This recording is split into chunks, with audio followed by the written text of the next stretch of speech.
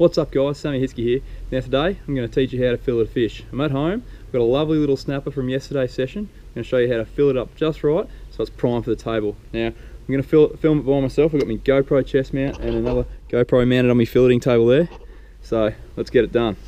Righto guys, so I've got my two knives here. I'll use those at some stage. I'm going to have this fish scaled because I like to leave the skin on, so I'm going to scale him up now. I've got my scale here. Let's get started. So flip him over. Just run the scaler nice and evenly along your scales and they'll just pop off like so. Now there is certain fish that you will definitely need to leave the skin off. Oh, looks like someone just got home. But you can see, easy as, just make sure you run the scaler right up there, next to his head, under his belly as well, and don't forget the tail section there. Now, do both sides, flip them over. Now there's nothing worse than finding a scale still on your fish, so make sure you do a nice thorough job and you won't get any complaints.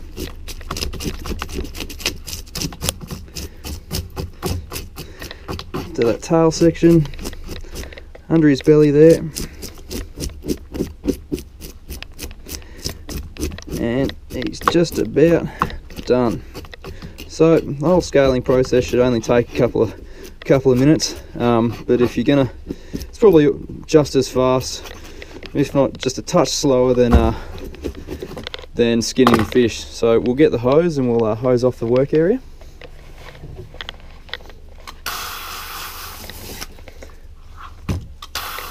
Just to keep it nice and clean.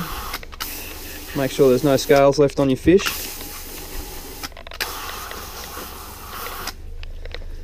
Okay, so I'm going to start off with this knife here. This is more of a butchering knife, but it's great for running along the backbone of the fish and getting a nice clean fillet. So what we're going to do, it's going to be a bit of a three-part series, but we're going to go first cut in behind the head there.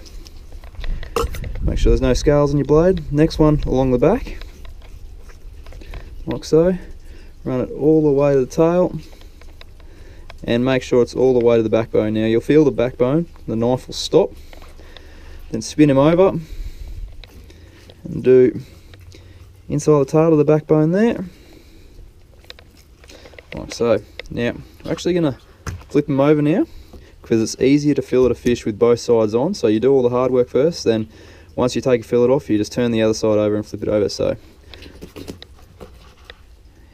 run him over there, knife there, run it along the backbone, like so. Now you'll see the angles of the camera changing as I fillet. That's because I get my body in position to make it easier to work. So same thing. Now it's time to change knives. So I've got my filleting, long traditional filleting style knife there.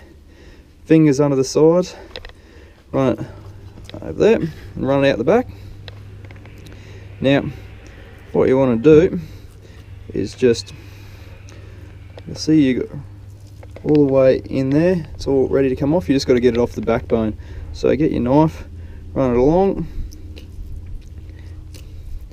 and you'll hit the pin bones, which are these center ones in here, and you can usually cut through those. On bigger fish you'll find it a bit more difficult. You can even use your bigger knife to cut through them. And then you'll hit the rib cage and just go along.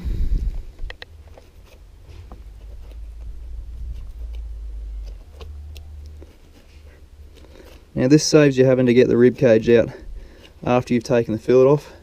Lots less scraps. So that's fillet one. So we've got a nice whole fillet there. Beautiful. Now with all that extra work we did before, this next one should come off nice and easily.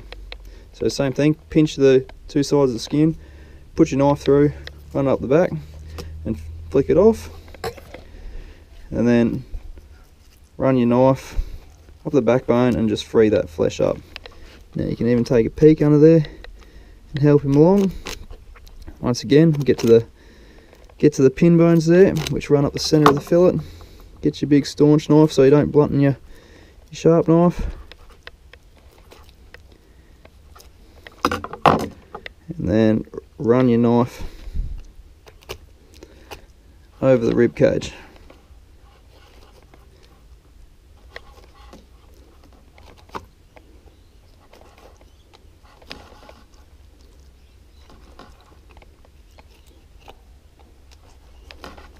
Like so.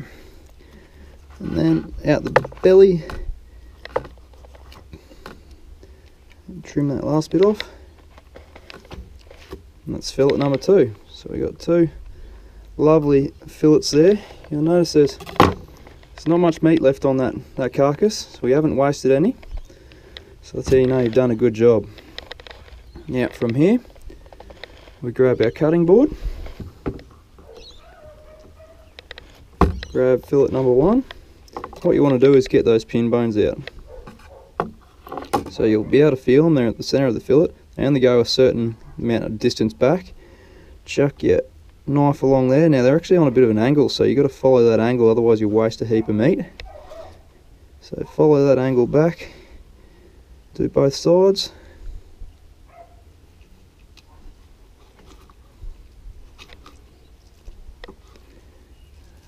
Both sides there. Follow it up.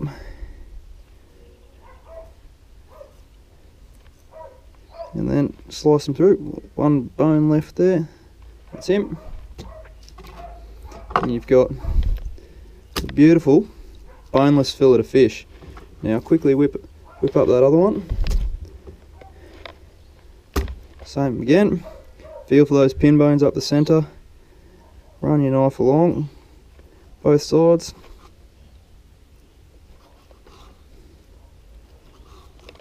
Like so.